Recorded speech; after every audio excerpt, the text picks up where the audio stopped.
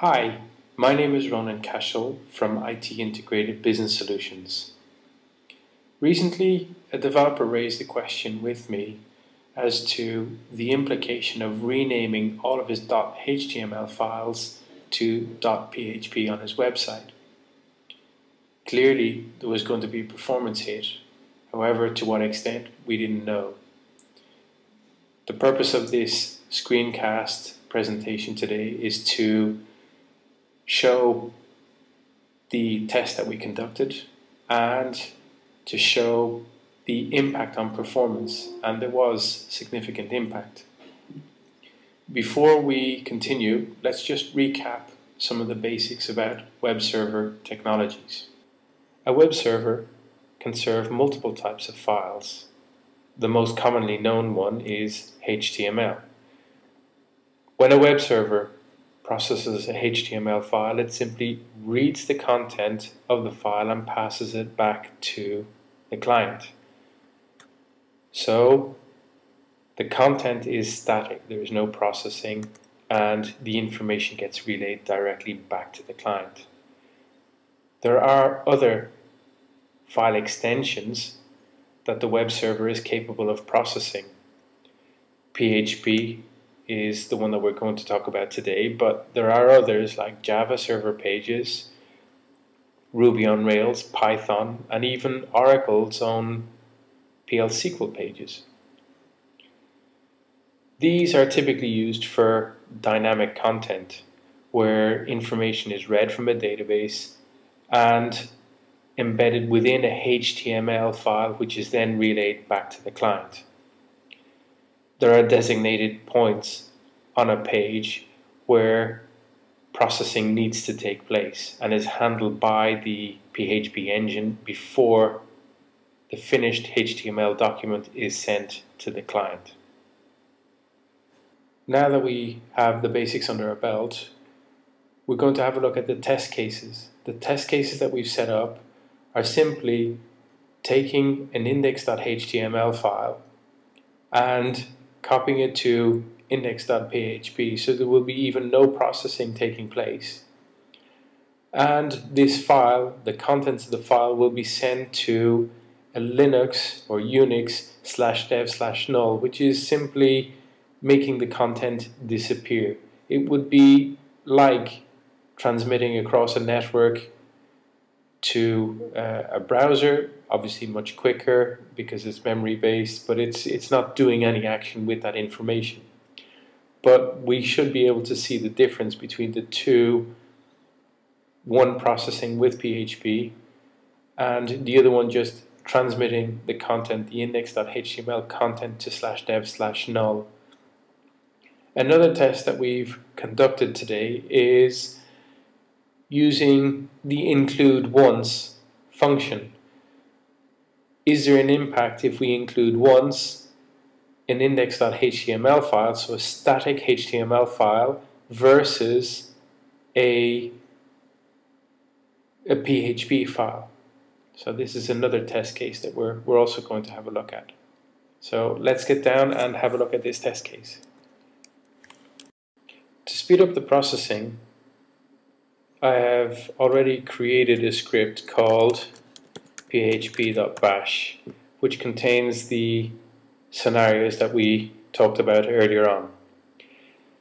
We are looping around performing the same action 20 times so that we get a much more realistic timing. We can obviously divide that time by 20 to get each individual action taking place. In the first case, we're sending an HTML, or we're simulating a send of a HTML file. So the action that we're taking, that we're enacting, is a cat, which is simply reading the contents of the index.html and outputting it to /dev/null.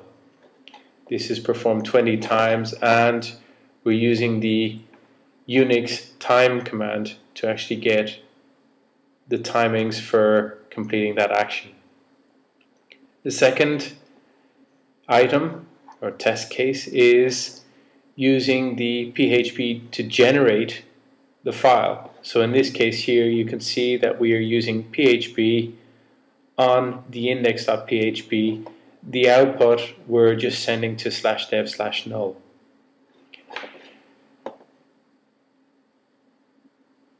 The third test case is using test1.php, and we also have test.php. I'll show you all of these files in a minute.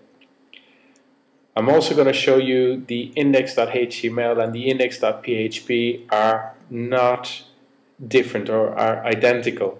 If we use the diff command of index.html and index.php, we can see there are no differences in the two files. If we look at the files themselves,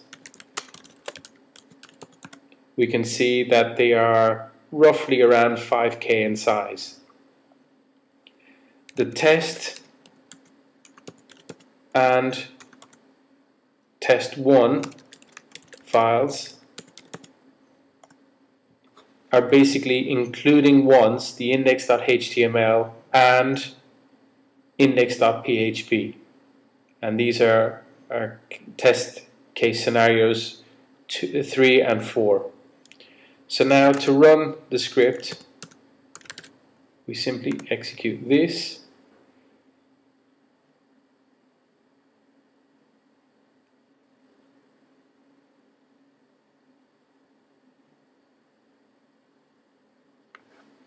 So if we look at the time to send the HTML file, the real here indicates the actual duration in terms of seconds that it took to complete. The user time here indicates the amount of user CPU that was used, and sys indicates the amount of time that system calls were being made while executing all of this.